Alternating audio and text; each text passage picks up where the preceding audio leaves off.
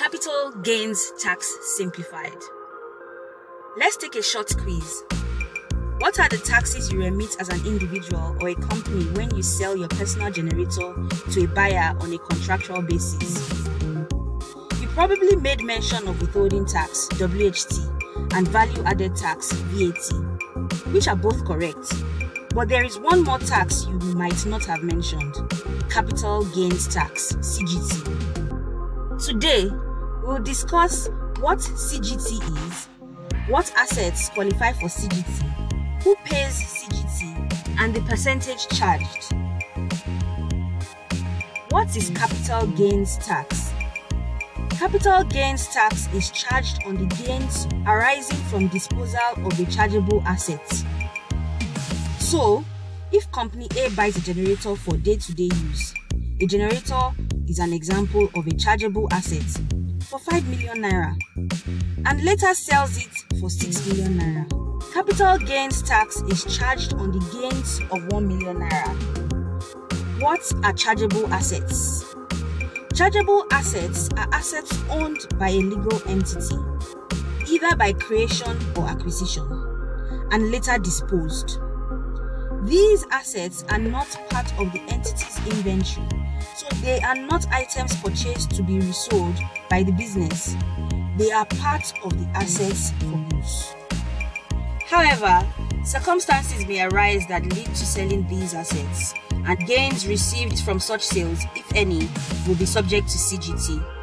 Chargeable assets include jewelry, buildings, land, patent rights, shares, copyrights, foreign currencies, stocks, debts, cars, etc.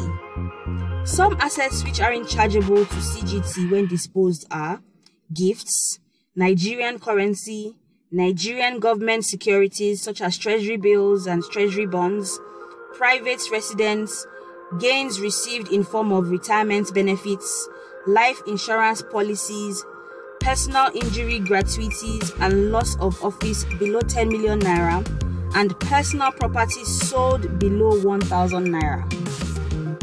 These assets, which are chargeable and non-chargeable to CGT, are listed in the Capital Gains Tax Act. The assets mentioned previously are listed in the Act as of 30th March 2020. Is it expected that everyone who disposes a chargeable asset pays capital gains tax? No. The CGT Act states those that are exempted from paying CGT. Some of them are religious bodies like churches and mosques, NGOs, educational institutions like secondary schools and universities, statutory bodies, cooperative society registered under the Cooperative Society Law, and trade unions registered under the Trade Union Act. Who pays CGT? Everyone not listed in the CGT Act as exempt pays CGT. What is the CGT rate? The statutory percentage of CGT is 10% of the gain. Remember Company A? They purchased a generator for their day-to-day use for 5 million naira. They then sold it at 6 million naira. This means they made 1 million naira. This is their capital gain. The 1 million will be subject to 10% CGT, which is 100,000 naira. This is what would be remitted to the relevant tax authority. Rollover relief. Capital gains can be rolled over in cases where the capital gained is reinvested in a similar asset. Let's say Company A sold the generator purchased at 5 million naira for 6 million naira. They then decided to buy a new one for 2 million naira.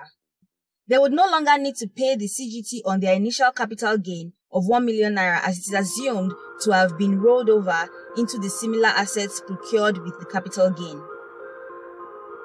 However, if the new generator is being sold later, the purchase price will be calculated as the amount paid for the generator, which is 2 million naira in this case, less the capital gain from the sale of the previous generator, which is 1 million rolled over. Hence, the cost price of the new generator will be 1 million when calculating the CGT.